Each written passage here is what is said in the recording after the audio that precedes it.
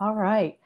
Well, great. I'm so honored to be able to moderate this panel on Oceania with two magnificent guests who will give us insights and new perspectives from New Zealand and Australia.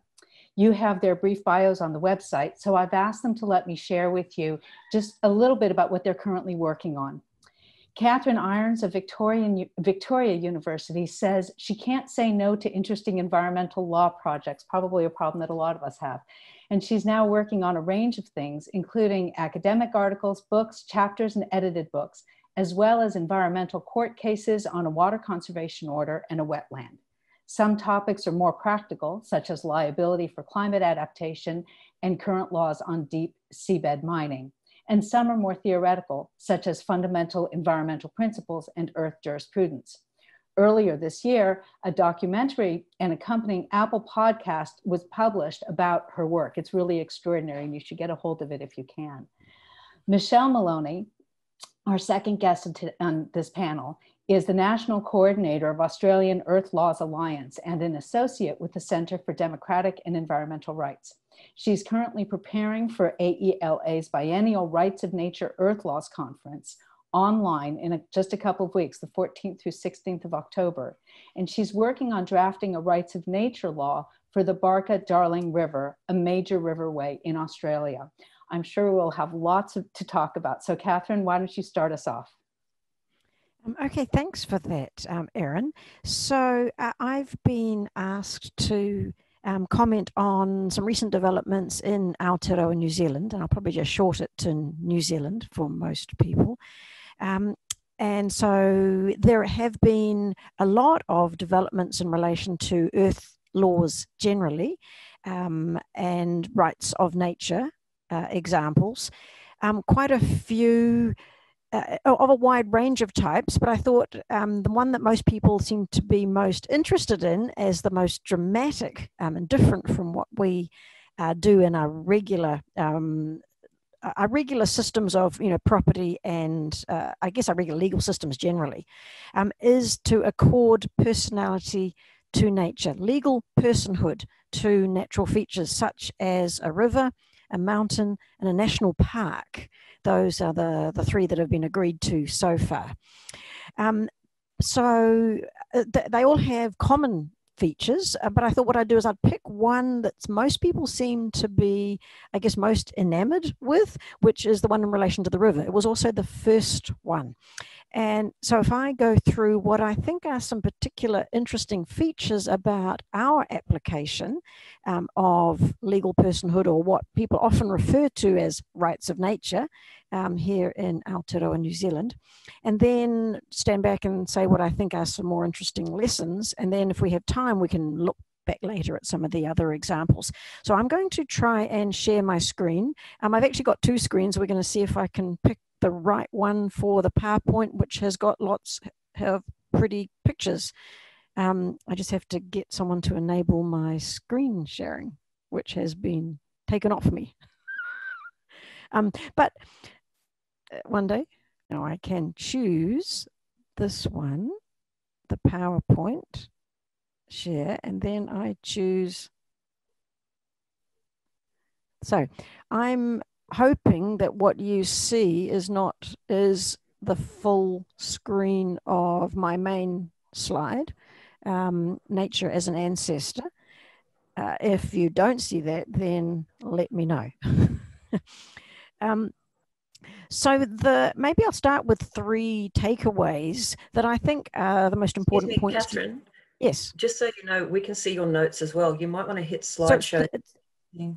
Okay, well, that's resume slideshow. So I've got that's the problem of two screens, and it doesn't seem to want to. No, we can see it. Anyway, I don't want to complicate it. I just want to let you know. Sometimes it's hard to see what your screen's doing. No. That's what I'm saying. One screen has got the little tiny bits, all the notes, and the second screen has just got, like you would see the slideshow, but we're seeing the notes. But I think that's okay. You continue. Well, I don't mind, but that means you only see a teeny tiny little thing, right? You only see this teeny tiny bit.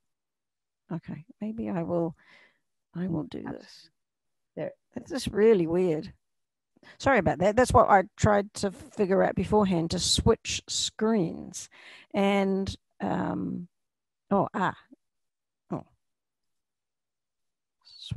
duplicate slideshow. No, that one. Ha! There we, so 3 takeaways. You've got it. Well done. There we go. I duplicated my screen. All these high-tech things that I should have figured out by now.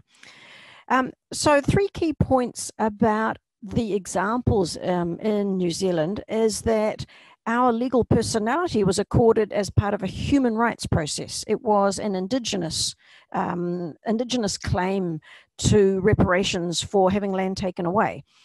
So there's the first one was a human rights, or indigenous rights process. We've, as a result, implemented responsibility and guardianship models, and they have accorded legal personality as a result of that, but it's the responsibility framework which was the focus. And you happen to have a statement about according rights, but it's also rights and responsibilities. And then the key thing I think that's most important is it changes the status in our minds. We now suddenly don't own this land anymore, but we are responsible for it. So the one example of the river is Te Awa Tupua, and I just showed the brief map, which starts in the middle of the North Island of New Zealand, and you can see the blue line on the left or on the right there. It starts near some mountains in the middle and flows down towards the coast. It is New Zealand's longest navigable river, and it flows through this national park as well as through farmland, and it's one of the most popular tourist attractions for kayaking and general travels up and down the river, because it's wide, and in a lot of places it's one of the most stable. It's part of being navigable. It's not as many rapids as some of our rivers. And Māori have used it for navigation as well as fishing, but as the general transport route, since they settled the area, hundreds of years ago. The Māori view is of the river as a living ancestor. So Māori, the indigenous peoples of New Zealand, have a different relationship with their natural world, and they have the saying about this particular river, ko au te awa, ko te awa ko au, it's I am the river and the river is me. And so, and they do mean it literally, but they also don't mean it literally. They mean it wider, in a wider sense, that they're just simply intrinsically connected, that the health and the well-being of the river is intrinsically connected with the health and well-being of the people. So that would be the not transliteral translation. And the Māori have been fighting for control over the river since colonisation, under control of the government. We call it the Crown here. They've had lots of riverbed works, gravel extraction, water diversions, interfered with the Māori fishing, traditional activities, and navigation, as well as all the various uses, including the riparian rights when land was taken away. So various objections have been lodged. Now the word there, iwi, that's the Māori word for tribe, and they've had numerous court cases. It's often referred to as New Zealand's longest running court case, from the early 1900s. As a result of negotiations over historical grievances generally between different tribes throughout New Zealand and the government, there was an agreement reached with the iwi, the tribes up and down the Whanganui River, to negotiate over their historical grievances in the 2010s. And in 2012, they came to this agreement that they would respect the traditional tribal view of the river as an ancestor. And so they've agreed to put this, they're calling it an awa. The awa is the Māori name for the river, and Te Awa Tupua, it's like the ancestral river. It's like the river grandfather almost, comprises the Whanganui River as an indivisible and living whole from the mountains to the sea, incorporating its tributaries. Here's the most important part here, the physical and metaphysical elements. So they're acknowledging that the river has a spirit. So there's a definition of the river, which is not just the physical. And for political reasons, it doesn't actually include the water either, but that's a separate story, because we have problems with ownership of water in New Zealand. So they've put that phrase, ko au te awa ko au, into the legislation. And they've translated it into English as well. where they have that inalienable, so the iwi and hapu, that's the tribes and sub-tribes of the Whanganui River, have an inalienable connection with and responsibility to Te Awa Tupua and its health and well-being. So that then, what they then agreed to do was implement a framework to uphold that responsibility. And the key part of that was an agreement to recognize it as a legal entity with standing in its own right so that nobody owned it. And here's the ultimate political compromise with these historical grievance claims.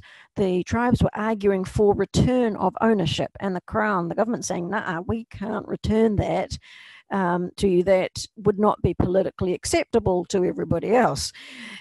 So they said, well, how about as a compromise, nobody owns the river? And so that was the one that was most acceptable. So they recognize it as a legal entity of its own. So this was the agreement in 2012, that it will be incapable of being owned and its innate values will be recognized and provided for. And that's what it took a few years from 2012 to 2017 to negotiate all the details between all of the government and other stakeholders, local government, central government, various departments, the various owners up and down the river, and people who have interests in the river. Took them that 5 years to sort out the details, and then they passed this legislation saying it was a legal person with the rights, powers, duties, and liabilities of a legal person. And that was really just a stock phrase. It's interesting, it doesn't have the same status for for all the different purposes and different legislation. Sometimes, for some purposes, it's a body corporate, for others, it's a public entity. But key in terms of that different view of the river is that its title to the river bed was vested in itself, as like in the body corporate. But as I mentioned, not the water itself. And there are 26 other statutes that this Te Awa Tupua Act 2017 affects. Key to all of this was implementing this guardianship model, which is what the tribes were arguing for. They wanted to be recognized as the collective guardians for the river.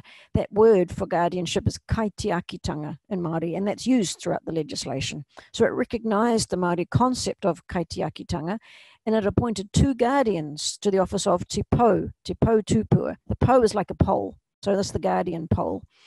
And those guardians must promote and protect the health and well-being of Te Awa Tupua. That's the duty in the legislation, to act and speak on behalf of Te Awa Tupua and act in its interests and consistently with Tupua Te Kawa, which is the intrinsic values of the river. So these 2 guardians is like one from the Crown and one from the tribes. And the 8 tribes up and down the river agree on who their tribal Pou representative will be. An interesting order. The Pou is supported by a number of other entities to help give effect to guardianship. One is a smaller advisory group, so we could say it's more like the office, but it also has a much larger strategy group, up to 17 stakeholder representatives, including the 8 iwi. There's local and central government, there's conservation reps, recreation group reps, tourism and electricity generator, because there's an electricity generating hydroelectric power station at the top of the river near the mountains there. And it's supported by a $30 million fund to help restore the health and well-being of the river. So notice all of this focus was, and throughout the negotiations for this, was a focus on responsibilities of people. It's not what we would call here rights of nature, even if it fits, even if the tools used fit within that wider framework.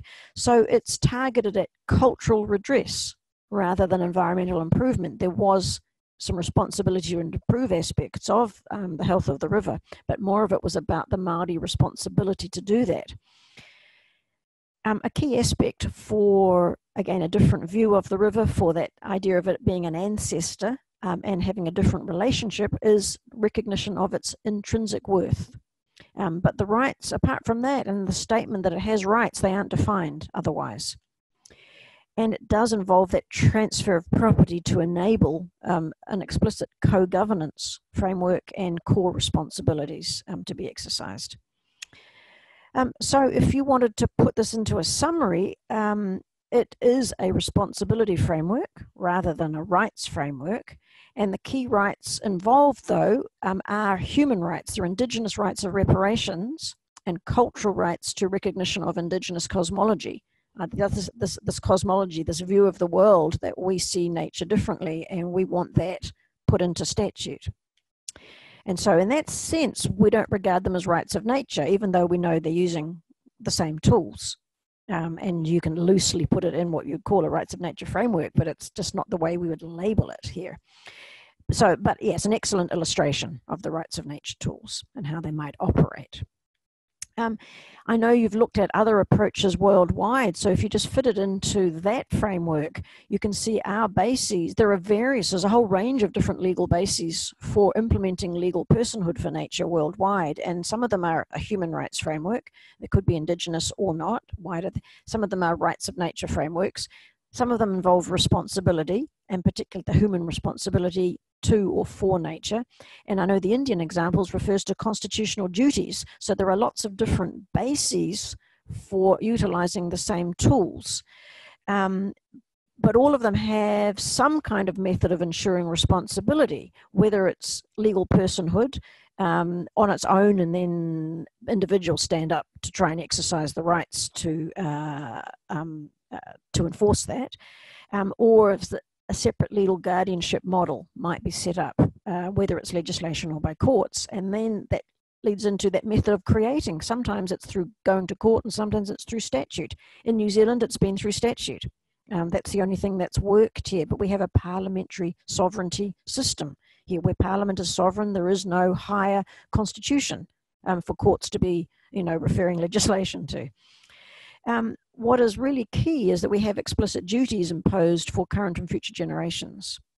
And it does, I think, represent that new relationship, because in our case, we explicitly put in the ancestral relationship with the river.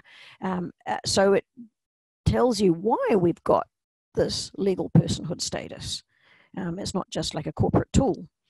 It's very different. So what I think is important for that new status is this difference. It takes it away from the Greco-Christian view that everything is for our benefit, right? The animals, the wild, right? That's not just there to furnish us with clothes, and it's not under all our control, right? For our purpose and benefit.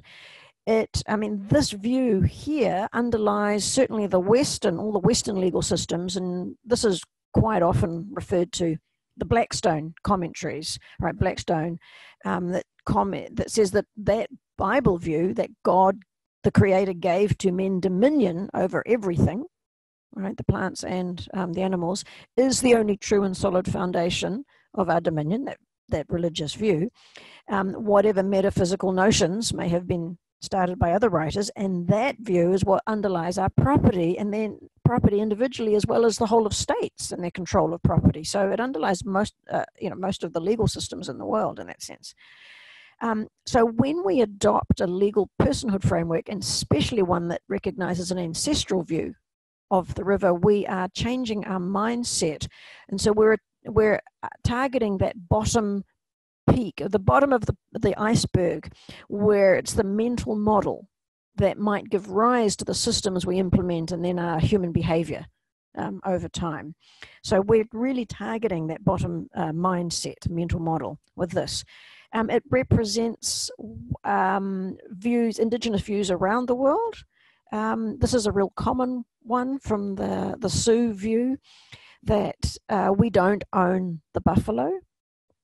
Right, they're our brothers, right? We come from them. So that nature as an ancestor, it's not peculiar to Indigenous peoples in New Zealand. And I'm sure Michelle can also, have something to say about that in relation to Australia. So it does tie into that human right to a healthy environment. And I do love this idea that environment is humanity's first right. But we go further, and then we're not just talking about rights. We're talking about a human right to exercise responsibility. And that's the invisible goal here. So we say that the rights are these useful tools, but responsibility for nature is the one that probably needs to be made more explicit through the establishment of guardianship structures, for example, which is what we've done with our legislation. So I think I'll leave it there. And this, I think, is a great way to, what do you call, paraphrase or to identify this different model. Ko au te awa, ko te awa ko au. Kia ora tātou. And I can stop my screen share. Thank you More so than much, to Catherine. questions about any of those examples or any other types of ones of Earth jurisprudence. That was brilliant. Thank you so much, Catherine. We really, really learned a lot from that. Now we'll hear from Michelle, who's going to sort of take us to the worldviews that she works with in Australia. And I do invite questions in the Q&A section of your Zoom screen. Thanks. Michelle. Thank you so much. I'm just going to share screen. I hope that everyone is well, and I hope that you've had a wonderful conference. I think we're coming at the end, so I'll try to be chirpy and cheerful. And may I say that tomorrow is looking beautiful. So for everyone who's already in the yesterday, the Thursday, welcome to Friday. So my name's Michelle Maloney, and I'm with the Australian Earth Laws Alliance. And what I'd like to do first is we have a really important and rapidly emerging practice amongst non-Indigenous Australians that at the beginning of a meeting or a talk that we should acknowledge country. For those who don't know about First Nations people's culture in Australia, there's a plethora of beautiful books and writings by Aboriginal people themselves that I urge you to have a look at. But a simple non-Indigenous explanation is acknowledging the land on which I live and work and play, acknowledging the elders past, present and emerging, saying the name of the Aboriginal and First Nations peoples whose country this is, that me as part of the colonial legacy on this continent is now privileged to live on the land that was cared for millennia by Aboriginal peoples. And the Yagara and Turrbal peoples are those whose land I'm living on here in Brisbane in Queensland, Australia. And in particular, that little picture is the beautiful water lilies in a waterhole that's near my place. And the name of where I live, Banyo, is actually an Aboriginal, the local Aboriginal word for ridge. And that place is Nudginunda, Black Duck Waterhole. So it's a remnant and it's beautiful. And it's very important for people like myself in Australia. And I'll talk about the decolonising efforts that we're all part of, to actually put your feet in the soil, take your head out of the clouds now and then, and just listen to the land. And even for a kid like me, who grew up in the bush, and now I live down near the estuaries and the waterways and the oceans, there is nothing more grounding than thinking about nature, being in nature, talking about nature and respecting it. And also respecting the First Peoples and the First Laws. So acknowledgement of country is important as an Aussie, but I'm not Indigenous. I do acknowledgement of country, never a welcome to country. So what I would like to talk about, and thank you so much, Catherine. I always love your talks. There's so much information in there. And as many people would agree, the developments in New Zealand, particularly that became quite famous in 2017, but many of us were watching it before that, were really inspiring to so many jurisdictions and individuals and communities. And hearing the detail of how that's all been put together is really terrific. I'm going to start with a slightly bigger picture view of what we're doing in Australia rather than delve into the detail, but I will include analysis of what we're trying to do on the ground. And you have to excuse me, I'm a bit out of breath. I had to turn the video off. My dog was chasing me around. So there's always a dog story when I'm doing Zooms at home. So the Australian Earth Laws Alliance was founded in 2012 by a group of really wonderful environmental lawyers. We were all deeply concerned about the role that our so-called profession was playing in the destruction of the living world. Since forming in 2012, we started in a multidisciplinary fashion, but I must say that our work now is truly focused on systems change. It includes changing structural elements of law, economics, education, all of these underpinning structures of industrial society. And we still have a really strong focus on the law, but we have so many other folks working on different projects in our network. We see rights of nature as one of the many possible ways to stimulate systems change.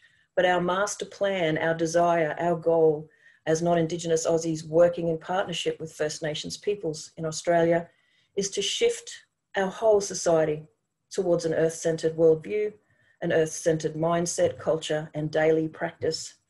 That's really the simplicity of it, but obviously the complexity of that is quite tough. Our inspiration, and I'm sure other folks are already involved in this kind of thinking and work with earth jurisprudence, but I guess I really want to articulate that Thomas Berry's book, The Great Work, was a great influence to me personally in designing the work that Ayla does. And this idea of shifting from a human-centered to an earth-centered or life-centered worldview is deeply embedded in everything we do. And I'm really glad that Catherine touched on many of these aspects of challenging an anthropocentric worldview, because I don't have to do that. I can jump more into what we're doing in Australia.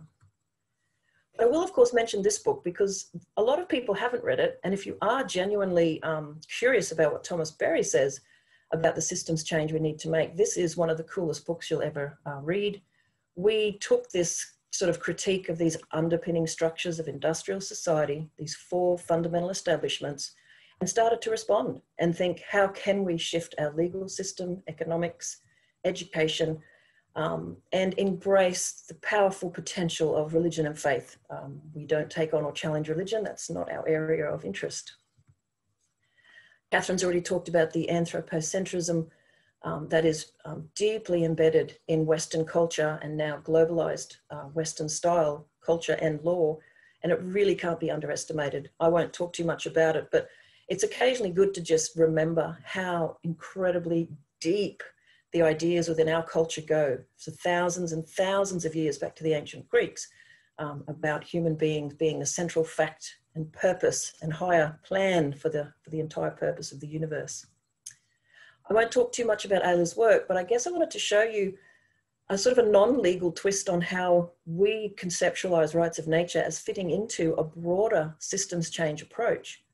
Because of the 5 core themes, changing culture is definitely one of the core areas of our work, and transforming law and structure is one of 5 that we focus on. And creating alternatives is something that's really important to us, and a lot of our work is about showing viable, practical, sensible ways to transform a whole system and society towards caring for the earth, whilst still having some kind of economic system that supports life. However, the purpose of my talk today is to talk a bit about what we're doing in Australia, and particularly for us, the critical nexus between human rights and nature's rights is decolonising our culture. And I'll talk a bit about that in a moment when we talk about the work of our sister organisation, Future Dreaming, and some of the remarkable insights that First Nations people in Australia have about recognising their obligations and the rights of ancestral beings. So in Australia, I can't stress enough that literally daily, a vital part of our work is highlighting and addressing the ongoing impacts and injustices of colonisation. So this is a map of Australia for those who might be listening and who are not from Australia. If you can see on the right hand in the middle, I'm in Brisbane, but you can see that we've got this interesting straight lines drawn across our continent. We were settled in 1788, and that's relatively new for a lot of the colonial nations in the world.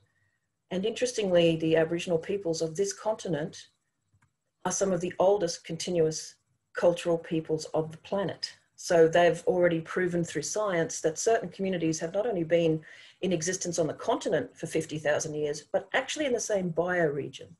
One of the most remarkable insights that anthropology has brought forth, which Aboriginal people already knew, is that people have been not just on the continent, but in their local place, part of their land for a phenomenal amount of time. So the modern Australia is built on top of more than 70,000 years. This is thousands of generations more than most cultures on Earth. And the in-depth knowledge, understanding, and connectivity to land and culture is just remarkable. And honestly, without gushing, a phenomenal gift to all of humanity to be able to connect and be part of a journey that decolonizes what whitefellas have done to this continent and form a new future, a better future, something that's got pluralism rather than monoism. And to that purpose, I work with Mary Graham and a number of other wonderful Indigenous elders. But I do recommend Mary Graham. One of the reasons I put her photo and name up is if you Google her, try to read as much of her material or find her videos. She's a gift. She's one of Australia's leading thinkers and really articulates Aboriginal law and philosophy in a way that's very accessible to anybody. And I'm working on a book with Mary called Future Law, and it really is about how we go into the future together. And rights of nature and really rearranging the legal system is part of that book. That's just a little plug for Future Dreaming, because we're very proud of this partnership approach that we're doing to the work. So if we focus in on some of the work that Ayla has been involved in, the possibilities in Australia are very challenging, because similar to what Catherine said, we've got the parliamentary system. We have apparently one of the oldest continuous written constitutions in the world. We don't tend to have revolutions and change our constitution. Out of something like 40 referenda publicly, only 6 or 7 across the 100 years of our constitution have said yes to changing any aspect of the constitution. It's actually really hard to change some of the foundational aspects of Australian law. However, we have been watching with great interest what we call these emerging branches of law that are often bundled together as rights of nature. And it was lovely hearing Catherine really articulate that the specific cultural context of what Maori people have argued for and what the compensation agreements created in New Zealand. Technically, they're not a straightforward rights of nature law, but they have elements of shifting the legal status of nature. What we see are these 2 emerging branches of law, and we find it interesting when we're thinking in Australia about how we bring some of these elements in to push people to think differently. So from our point of view, we're seeing these 2 elements: rights of nature laws articulated across an entire jurisdiction. We see this in the Constitution of Ecuador, the national laws of Bolivia, those initial laws in Uganda, some of the early work by Thomas and Mari, and now Seldef, looking at acknowledging the rights of nature and community rights in a local place across a jurisdiction. And this is the approach we took in a draft bill that we worked on with a wonderful, wonderful Greens politician, Diane Evers, in Western Australia last year. And I can talk about that in a moment. But of course, what we also watch is what's been going on in New Zealand, and also the inspiration it's cast into other places in the world to think about acknowledging the legal status differently for particular ecosystems. Perhaps in our discussion, we might be able to explore how complicated that makes it if you take a tapestry of ecosystems around a continent and give them all legal rights or change their rights without then giving rights to other aspects of the ecosystem. There are some very interesting implementation issues. So I'm personally probably of the view that we do everything all at once and we just shift the whole system. But exactly as Catherine said, what I'm interested in is how we build the deep responsibility and earth-centered ethic in mainstream or non-Indigenous peoples that First Nations peoples have always had. And perhaps some folks argue we had it long ago. Who knows? It seems like a very long time ago if we have to go pre-Greek. But perhaps all human beings have always known somewhere deep down that we are part of this interconnected community of life, which is all pretty fabulous. But as lawyers trying to be tricky and creative and really provoke people into thinking differently so that we can forge real change, analysing enough of it to understand it and then to articulate to others how they might do it is quite challenging. And let's be real, it's fun. It's really fun to play with the legal system. I wanted to mention the Yarra River in Australia. This legislation, Ayla has had nothing to do with this. We've watched in admiration. It has not changed the legal status of the Yarra River. The river still basically belongs to the Crown. But it was remarkable because what happened is the local Aboriginal peoples, the First Nation peoples and others were able to push for the introduction of a new act that recognised the river as a living entity. And it created the Birrarung Council, which is First Nation peoples and river keepers, to be spokespersons, advisors about the river. And many people see this as first steps towards greater authority by First Nation peoples over their traditional ancestor and resources. So it'll be very interesting to watch this. And just a small plug, our Ayla conference in 2 weeks has Andrew, a gentleman whose name I forget for a moment, speaking about this river system and the innovative ways they're trying to focus on decolonising governance of the river. A really important project for Ayla has been the development of our People's Tribunal. So Catherine has given us a wonderful grounding in the inner workings of what a law can look like. What we've done by setting up the Australian People's Tribunal for Community and Nature's Rights is create a non-government civil society entity that is really just trying to explore and bring together the stories about what's happening to our beautiful environment. And last year, a number of us went down to a place called the Darling River, which is one of the longest rivers in Australia, a precious dryland river system. And I won't go into the detail, but do have a look if you're interested. The devastation caused upon this precious ecosystem that is absolutely huge and vital to all of the outback throughout the west of New South Wales and beyond, the devastation caused by really terrible management, corruption, excessive irrigation, basically, has been profound. And it is an absolute example of a violation of the rights of the human beings that live along this river, both the First Nations peoples and their cultural and other rights, but also existing small river communities of settler people. And throughout our 2 weeks of public hearings, there was an absolute unanimity in all of the community stories about what the causes of the problem were, what the solutions were, which was to create better governance structures led by Aboriginal First Nations peoples along the Barker. And so from it, we're working with a couple of folks, I won't talk about too much, in New South Wales Parliament to just play with the concept of what could an act look like that recognises the legal rights of the river system, but in a way, again, as Catherine was saying, in a way that respects First Nations people's deep cultural belief that we are obligated to care for country. So it's not just a sort of typical Western discourse around who has rights, but in fact trying to frame something that is uniquely Australian, that changes the status of the river, recognises the river as a beautiful living entity, not just these chunks of resources that are now being bought and sold and commodified and have been for 100 years. So the exploration of the work we're doing around this, it's all normative. None of it's going to turn into a real law in the next immediate time, but playing with these ideas, exploring these ideas and supporting community will is a really good example of how human rights and nature's rights are absolutely connected. And the best way to do that has to be built on cultural context.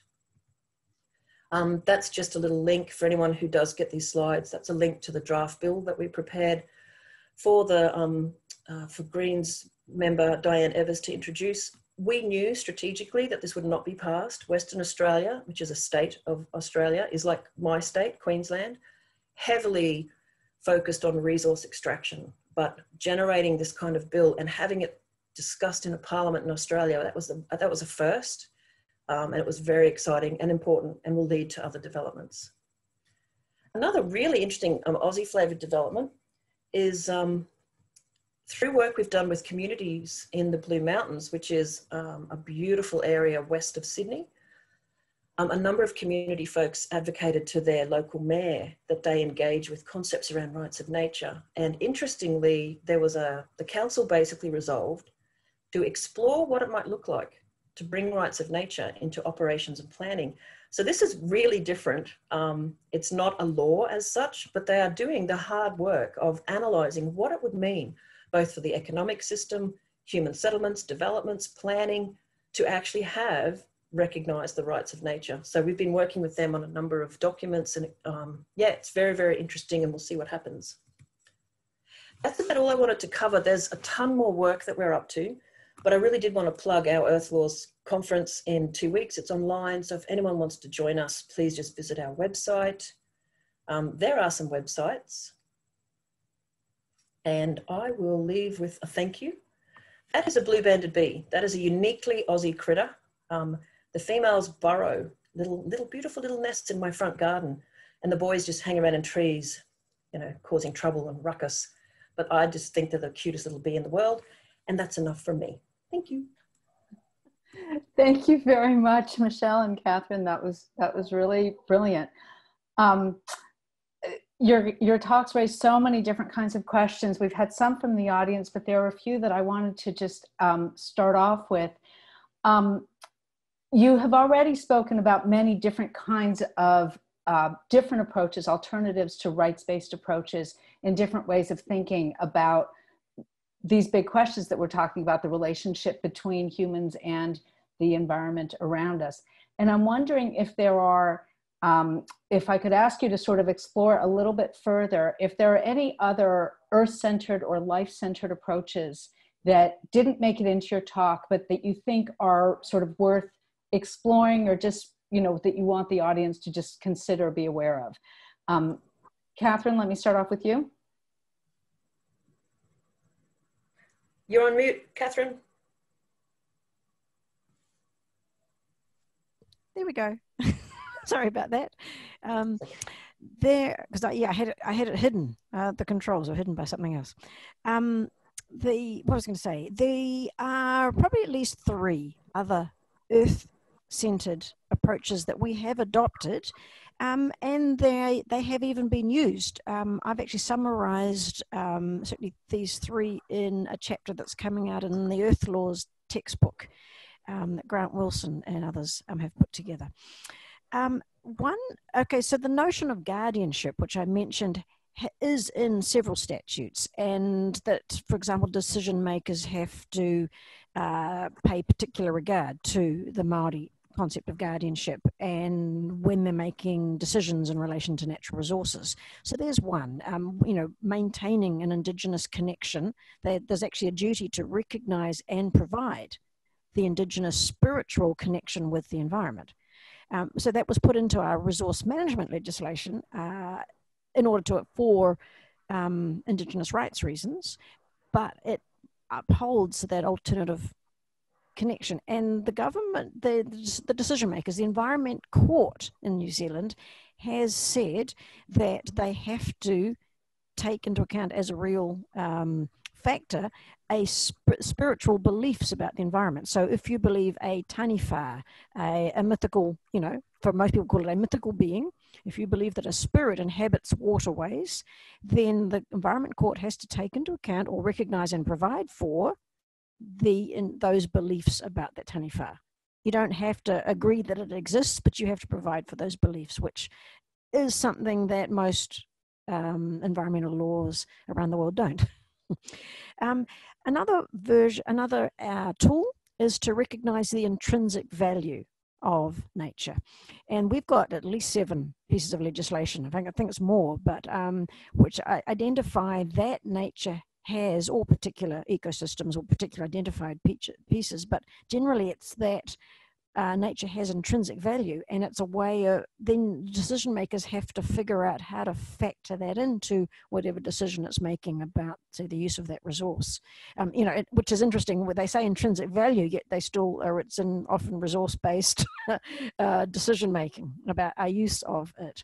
But some of them are Reserves Act, and so you might have a case about, well, can we put a gondola and a viewing platform in the reserve that's renowned for a particular ecological or aesthetic beauty, and it's balancing this intrinsic value and then humans humans need or desires to appreciate that value more in a particular way, right? So there's all sorts of ways you might want to bring it in, but intrinsic value is recognized in quite a few aspects of legislation, and it's come before our courts.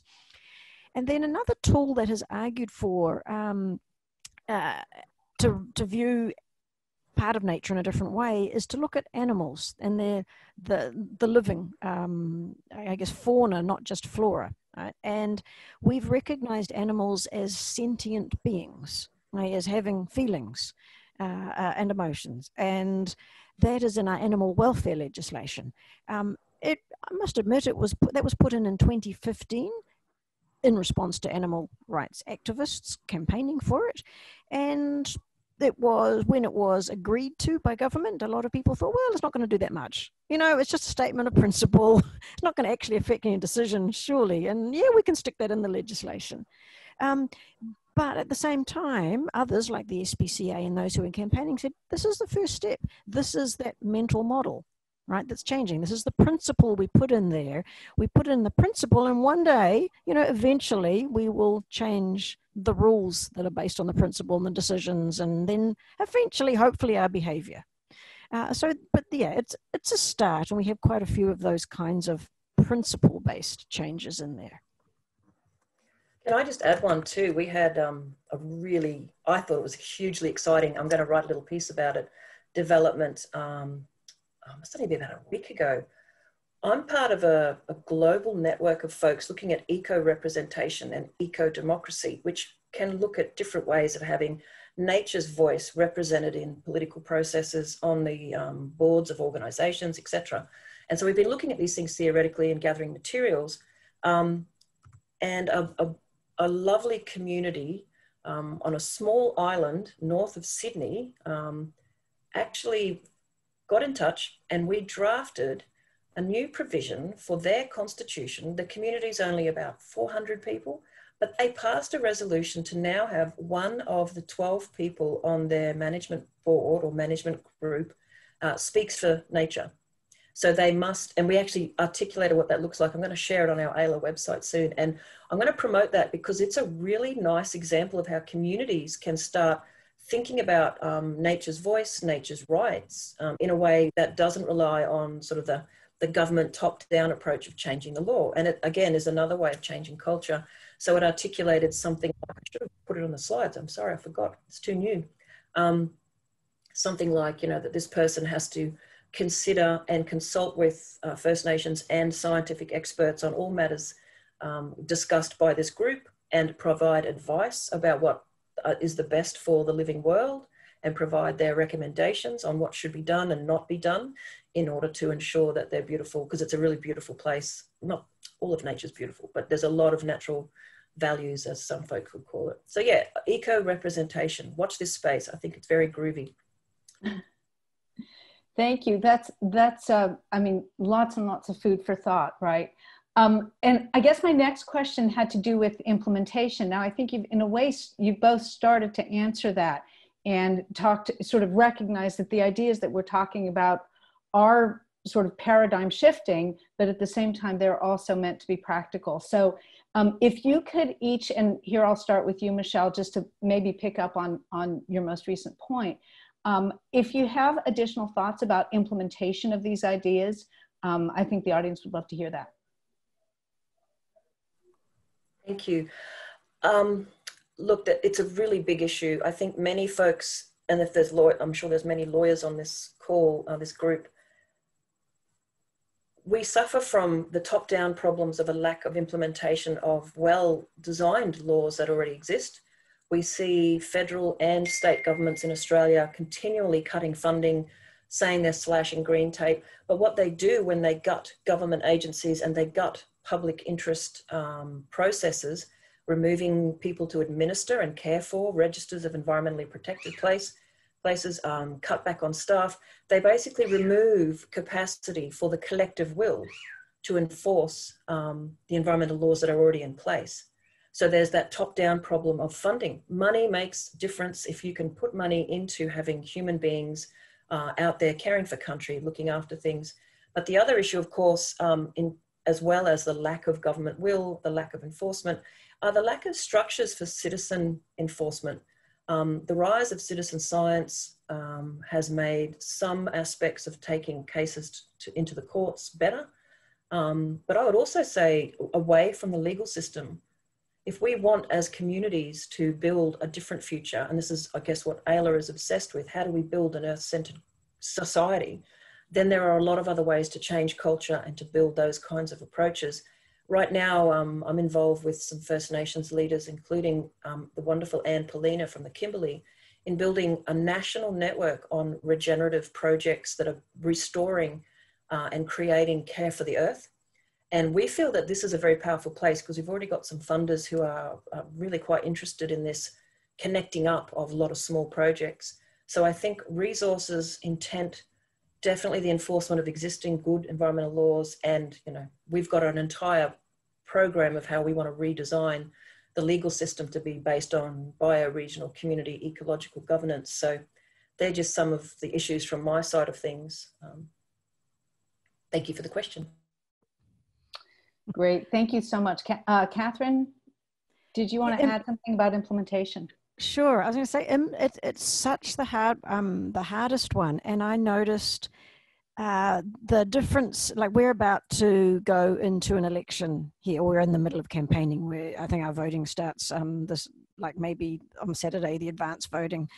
And the difference between this one and the previous one, like the state of water, was one of the highest concerns of voters, and now suddenly economy and jobs in a post-COVID, or a mid-COVID world, and you realize it's what people what parliamentarians, we have a parliamentary sovereignty system, right? And what Parliament decides to implement in terms of laws, and then what local government wants to implement on the ground, and everyone is working. It depends on what people want and what they're responding to. And I think so, like, even as an academic, we're not going to change the world through writing another book chapter. That's what it seems. If we can do it through, which is really sad, you know, you've been doing this all your life, right?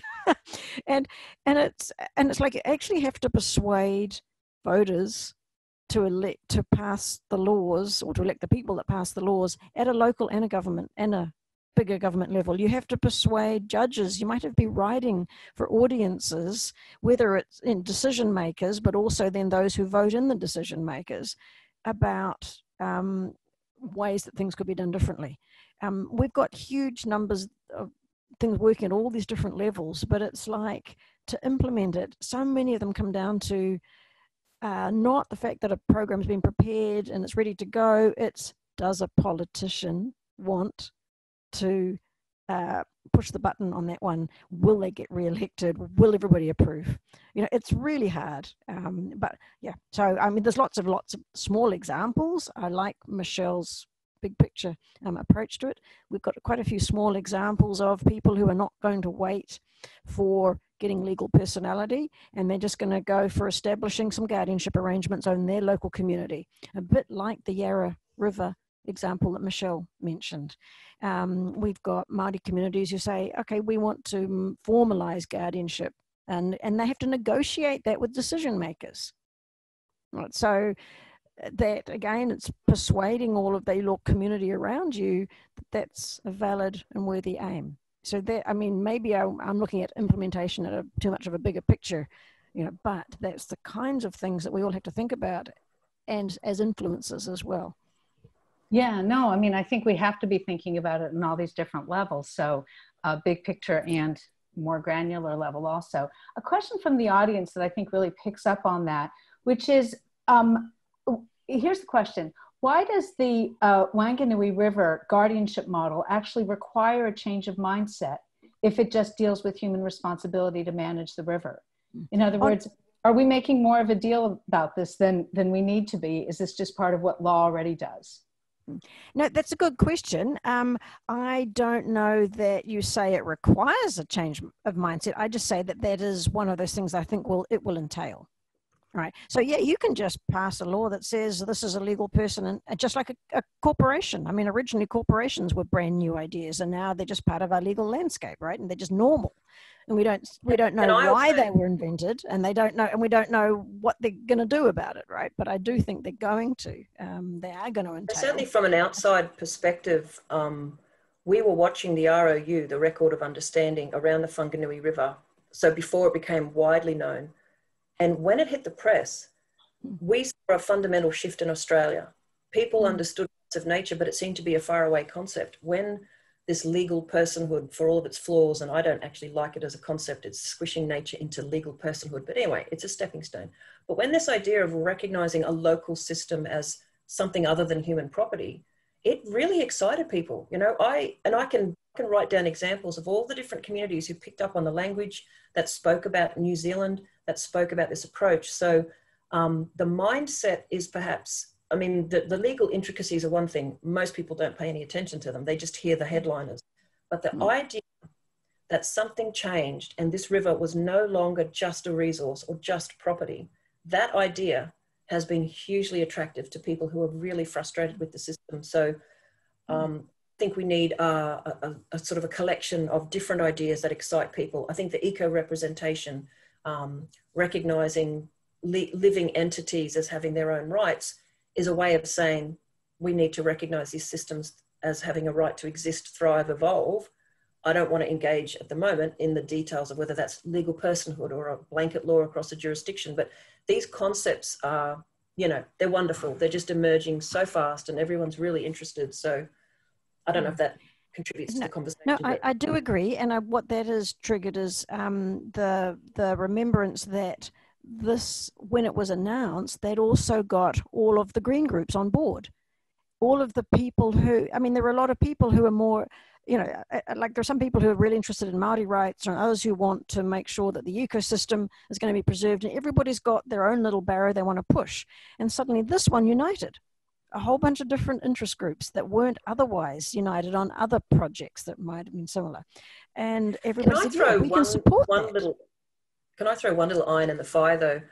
One thing that I'm concerned about is if we move towards changing the legal status of one ecosystem at a time and acknowledging a fairly narrow group of people as guardians, sometimes, and the Urewera Forest seems to be a great example, we take it out of being a national park and into the hands of a very small group of people who, depending on the legal structures, could go ahead and actually exploit that resource beyond its own capacity. So the governance structures for these kinds of things really matter. And I think I was really, really encouraged and inspired when we were in our citizens' inquiry along the Barker-Darling River.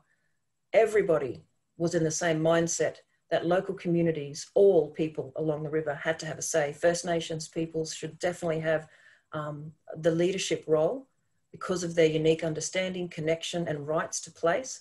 But there seemed to be this general, absolute agreement amongst those who were suffering, really suffering from terrible impacts of this, dying river system, that local communities had to work together to be the people that governments listened to. And this is our problem, this top-down structure where faraway governments are making decisions, terrible decisions, and allowing corporations to take resources that are in fact, the lifeblood of people on the ground. So who owns things, who controls things? The power structures are always going to be prevalent, and we really need to factor that in. We don't want sort of a plethora of removing spaces from public domain unless it's really going to be better for that natural world. I would hate to see some of these guardianship ideas twisted by cunning people, particularly corporates who might slip in as locals. Anyway, these are big discussions that have to happen. No, I think that is a really good comment. I must come in with something about Te Urewera, and what they've managed to do is actually not be burdened by the structures of the state. And in this particular example, I really commend everybody their statement. They call it Te Kawa or Te Urewera. It's like the protocol, the rules that they're going to be guided by, and it's their draft or their management plan. Te Kawa or Te Urewera. It's on the website, but I can certainly find a link if people want that. It is an Earth Justice Manifesto. It is the most poetic management plan that you have ever seen.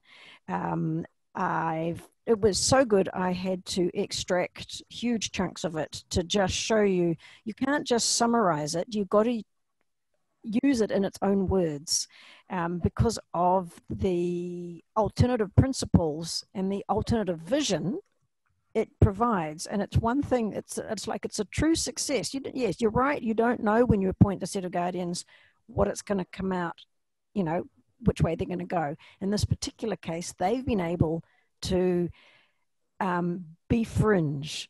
They've been able to do what they thought was really needed and take a completely radical view, radical in our mainstream mindset, right? View about. Yeah, and it's always going to depend on the structures of the people. Yeah, sure. Oh, it's brilliant. This is actually why I think I've commented that I don't like, I have to say this, sorry to the North Americans, I don't like the approach of just according personality and then leaving it to anybody to go to court to say, I want to be that person's guardian. I want legal standing to represent that river, set of trees, whatever, should trees have standing? Standing's not enough. You need guardianship bodies because, I've been saying this for a while, but look at what's happened with, your Citizens United. Look at what's happened with what everyone wants to say, well, I can exercise that right. And so who's going to be speaking for the trees next? It's going to be anyone who goes to court first and has the biggest pockets probably. Yeah, so I think you need to set up those systems properly. And in a culturally sensitive context, it can't be one size fits all. I think we're out of time. So I think we've proven the point that there's lots and lots to talk about here. We have actually many more questions, and we don't actually have time to address them.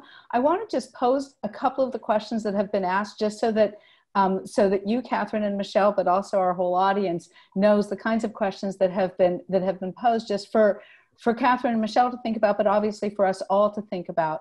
One question, sort of picking up directly on the last point that was made, is whether we can accomplish any of the things that we're trying to accomplish within the existing capitalist system that exists in so much of the world, or whether the problem really is capitalism and do we need to get rid of that. So that is one whole area that we might consider for another webinar, another day maybe. No, it's a short answer. No, we can't do it with pure capitalism. Sorry, we can't. We can't change but the question is sort of how much do we have to get rid of it? And then the other, on the other side, asking you to think maybe with a different part of your brain about these issues is also picks up in some of the comments that were made earlier, but what is the role of religion in Australia and New Zealand in thinking about these things? So sort of the conceptual, the pragmatic, and again, these are obviously much bigger questions than we have time to address here.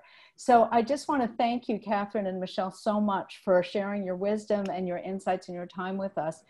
This was just extraordinarily thought-provoking, and I wish you could hear the worldwide applause for what you've been talking to us about. So thank you so much. Let me just say— Thank you, Erin. No, thank you, Erin, for doing a great job and being so wonderfully enthusiastic and knowledgeable as usual. Thank you. So as we've just heard, let me just say a few words in closing. As we've just been hearing, we are involved in a most ambitious project, right? We've been privileged to have spent the last few hours with some of the people who have been most involved in pushing this ambitious agenda forward, not only of changing the law, but of changing the way we think about law, changing the very nature of legal rights, changing our mindsets, as we've just heard, changing culture, changing the very nature of our world and the way we understand our world and build knowledge in order to actually shift the global paradigm so that it actually might meet the challenges of the day. Because we're interested in these issues not only as a philosophic or epistemic or even anthropologic matter, but we're interested because as lawyers, we have problems to solve, enormous global pressing environmental and climatic problems. The predictions and the present day descriptions of what's going on in our environment and in our climate can sometimes seem unimaginably dire. Hence Thomas's question earlier on in today's discussion, what gives you hope? Which I think is a question that we should all be continually focusing on. So the question that we're really trying to deal with here is how do we learn from each other, and how do we learn from each other's diverse perspectives in order to develop ways to implement the change that will actually help the earth heal and help humans live with dignity in a healthy environment. When we were organizing this conference, we thought about doing it in one day, and then we thought that the discussion was going to be so rich and so comprehensive and so complex, really, that we thought it would be best to split it over 2 sessions, over 2 days for most of the world. So we thought that we would give you a little bit of a break to reflect on what you've heard and to prepare for what's still to come. We'll start again at 11 a.m. New York time on Friday morning with opening presentations from Jimmy May and Thomas Lindsay. And then we'll continue on our global tour with visits from Asia, Europe, and North America. So for now, we'd like to thank everybody for joining us today.